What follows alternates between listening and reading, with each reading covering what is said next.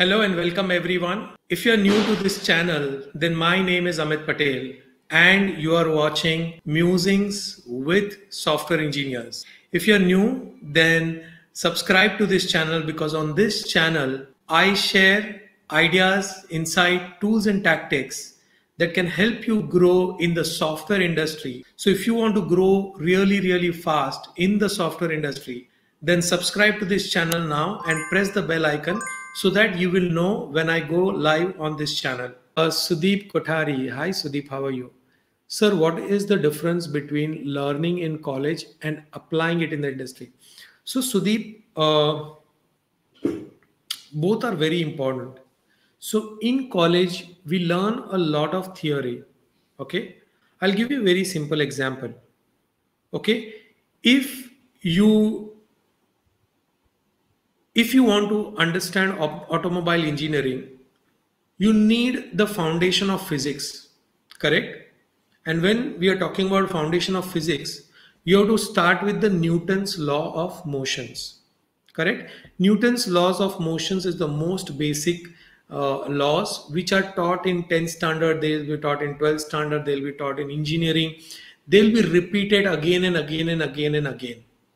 Okay, so that when you become an automobile engineer, you understand this very well because that is the foundation of automobile engineering. Without those laws of motion, your automobile cannot work. Okay, in the similar manner, when you're learning in college, you are learning the foundation.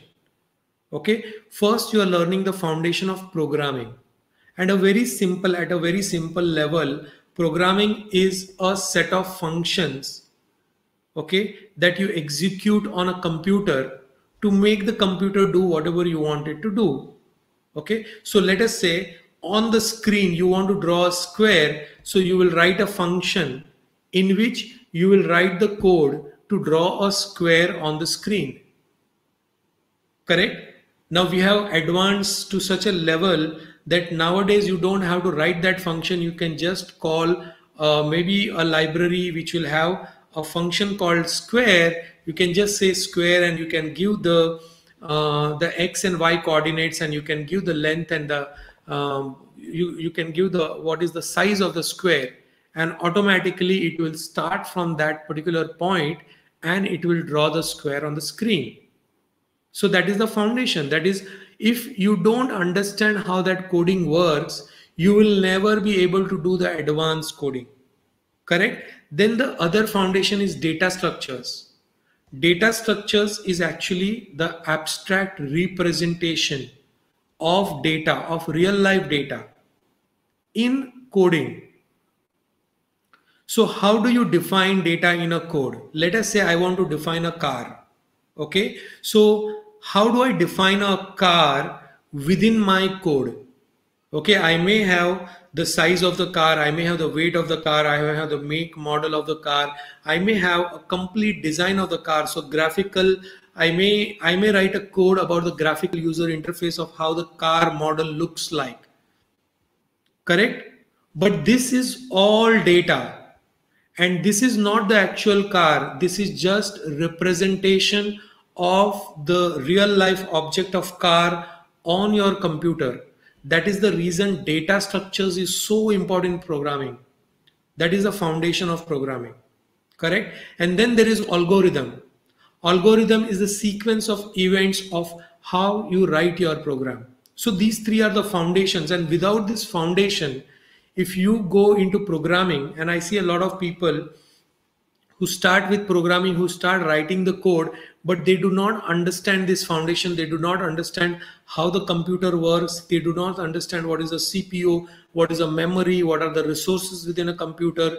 They don't know what is a bus within a computer. So because of that, they don't know internet, how does it work? How does HTTP, HTML work? Okay, what is a TCP, IP?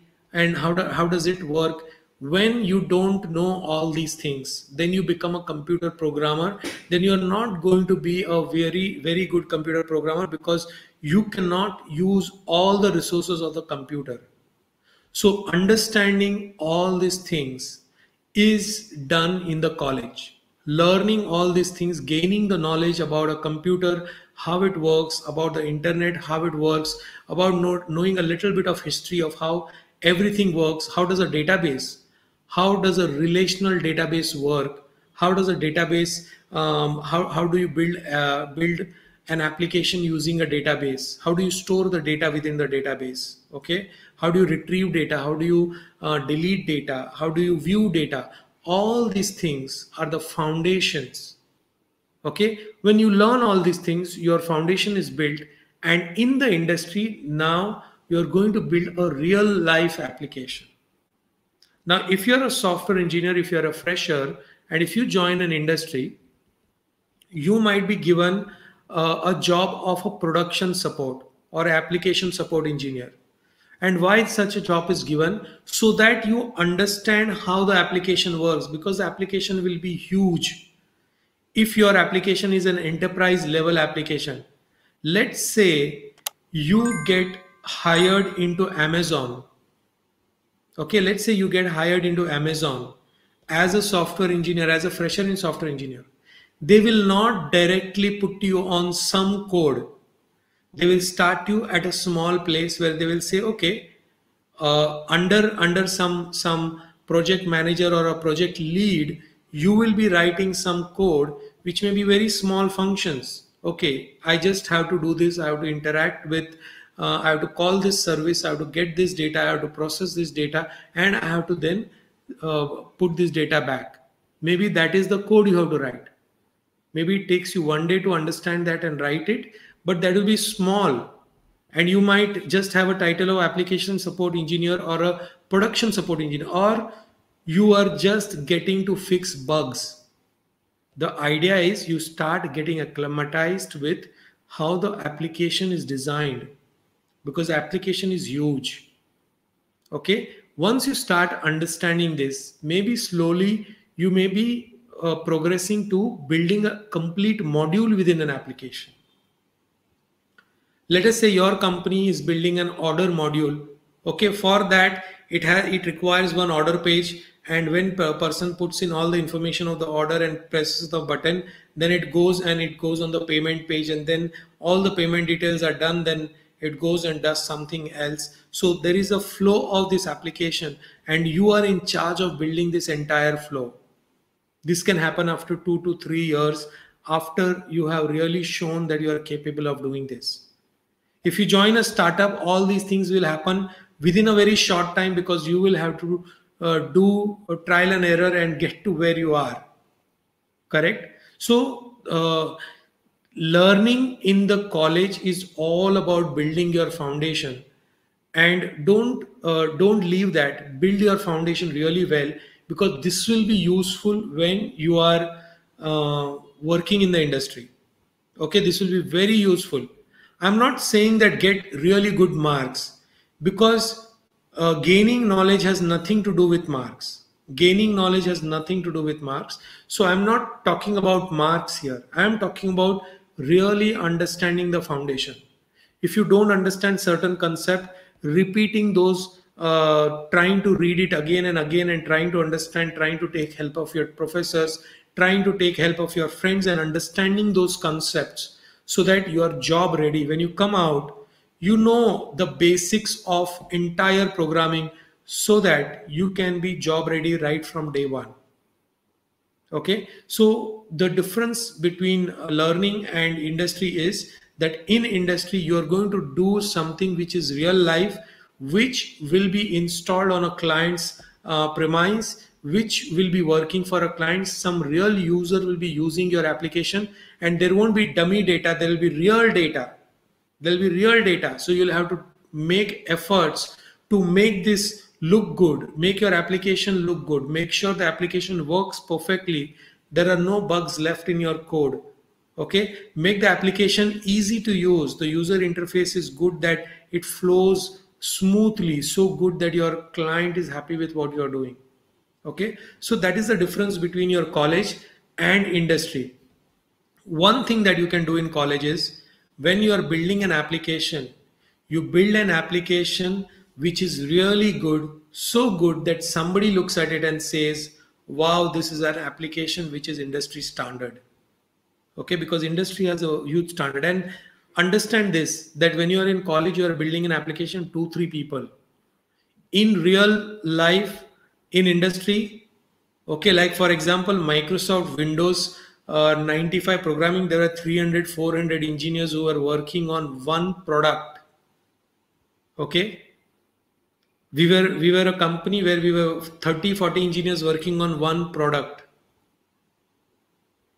So just imagine the kind of application that we are building in real life.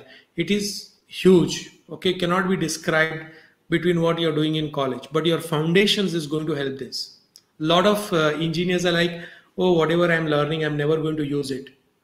No, you are still going to use it intrinsically, because if your foundation is not strong, your future programming is not going to be good. Okay, you'll be always struggling with programming. So build a really good foundation. Build a really good foundation. Okay, and all those engineers who have started working and who feel their foundation is not good, go and read the foundation again. Go and read an entire data structures book. Just read it. Don't worry about whether you'll grasp it or not. Because you are working, you will grasp it quickly, because you'll see the examples that is working in your company. Okay, read a complete information on relational database management. Read some good books that will help you in building those foundation if you have not built it while in college. Okay, so there is no age and time to learn. If you have missed it, then so I hope, Sudeep, this helps you understand what is the difference between learning in college and applying it in the industry. There's a huge difference. Okay, and I would say that wait for your turn in the industry, and you will learn quickly what it is there. If you have not yet subscribed to this channel, then subscribe, because on this channel I share ideas, insight, tools and tactics that will help you grow. So subscribe now and press the bell icon. Also share this channel with all of your friends. I do this live every Thursday. Thank you very much. See you in the next live.